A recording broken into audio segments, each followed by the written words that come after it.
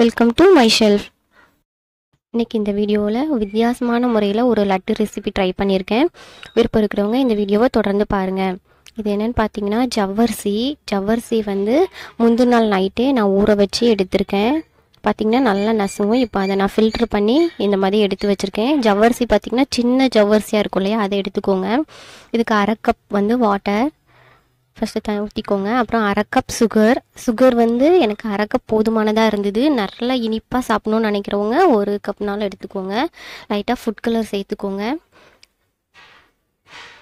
இப்போ வந்து நம்ம சுகர் சிரப்பு தான் அதில் பண்ணுறோம். அந்த சுகர் சிரப் வந்து கம்பிப்பதம் வரணும் அப்படின்லாம் கிடையாது. நல்லா மிக்ஸ் பண்ணி சுகர் நல்லா கரையட்டும். இப்போ பாருங்கள், இந்த அளவு இருந்தாலே போதுமானது தான். இது கூட நீங்கள் வேணால் ஏலக்காய் சேர்த்துக்கலாம். இப்போது நான் ஒரு பேன் அடுப்பில் வச்சுட்டு நம்ம ஃபில்ட்ரு பண்ணி வச்சுருக்கிற அந்த ஜவ்வரிசியை உள்ளே சேர்த்துக்கிறேன். இந்த ஜவ்வரிசி கிட்டத்தட்ட 100 கிராம் இருக்கும். நான் வந்து 1 கப் அளவு தான் சொன்னேன். இப்போது நம்ம சுகர் சிரப் ரெடி பண்ணோம் இல்லையா, அதை உள்ளே மிக்ஸ் பண்ணிவிட்டு அது கூட கொஞ்சம் 1 ஸ்பூன் அளவுக்கு நெய் நான் சேர்த்துக்கிறேன். இப்போ நல்லா கொதிச்சு ஆரம்பிக்குது.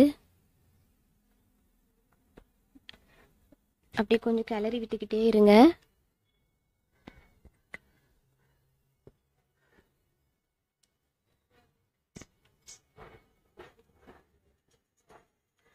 கிளறி விட்டுட்டு இந்த மாதிரி இப்போ பாருங்கள், அப்படியே ஒட்டாமல் அங்கே இங்கே வருது. இப்போ இந்த அளவுக்கு லிக்யூடாக இருக்குது. இப்போ இது கூட என்ன பண்ண போகிறோன்னா, கார்ன்ஃப்ளவர் வந்து 3 டேபிள் ஸ்பூன் எடுத்து அதை நல்லா தண்ணியில் நல்லா மிக்ஸ் பண்ணி நான் அதை உள்ளே சேர்த்துக்கிறேன். இப்போ அதையும் கூட சேர்ந்து நல்லா மிக்ஸ் பண்ணிக்கோங்க.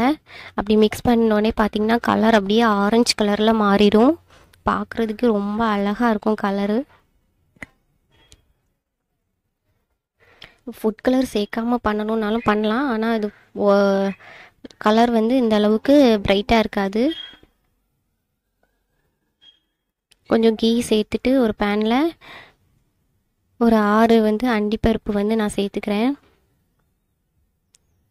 அது நல்லா ஃப்ரை ஆனோடனே நம்ம ஏற்கனவே ரெடி பண்ணி இந்த வச்சுருக்கோம் இல்லையா, இது கூட உள்ளே சேர்த்துக்கலாம்.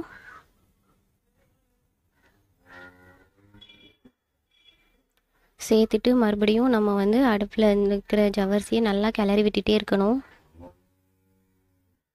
பார்க்குறதுக்கு வந்து அல்வா மாதிரியே இருக்குது. இப்போது அது மாதிரி தான் இருக்கும். டேஸ்ட்டும் சூப்பராக இருக்கும். நீங்கள் ஒரு நேரம் ட்ரை பண்ணி பாருங்கள் இதே இதில்.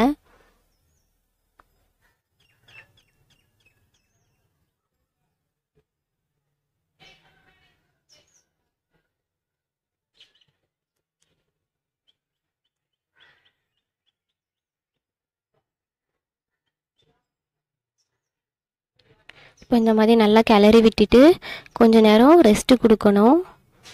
ஸ்டவ்வெல்லாம் ஆஃப் பண்ணிவிட்டு கொஞ்சம் நேரம் ரெஸ்ட் கொடுங்க. ரெஸ்ட் கொடுத்த பிறகு இந்த மாதிரி ஆயிரும். நல்லா சூடு கையில் பொறுக்க முடியாத அளவுக்கு வரையும். லைட்டாக கையில் நெய் அப்ளை பண்ணிவிட்டு இந்த மாதிரி உருண்டை பிடிச்சிங்கன்னா நமக்கு சுவையான லட்டு ரெடி.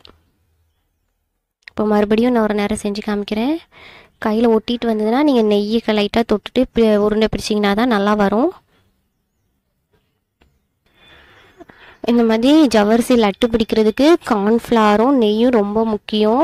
அது ரெண்டும் சேர்த்தா தான் இந்த மாதிரி லட்டு மாதிரி பிடிக்க வரும். அப்படி இல்லைன்னா நீங்கள் அல்வா மாதிரி இல்லைன்னா கேசரி மாதிரி தான் இதை சர்வ் பண்ண வேண்டியிருக்கும். இங்கே பாருங்கள், பார்க்குறதுக்கே ரொம்ப கலர்ஃபுல்லாக சூப்பராக இருக்குது. இப்போது லட்டு வந்து ரெடி ஆயிடுச்சு, ஜவ்வரிசி லட்டு. உங்களுக்கு இந்த வீடியோ பிடிச்சிருந்தா லைக் பண்ணுங்க, ஷேர் பண்ணுங்க, சப்ஸ்கிரைப் பண்ணுங்க, கமெண்ட் பண்ணுங்க.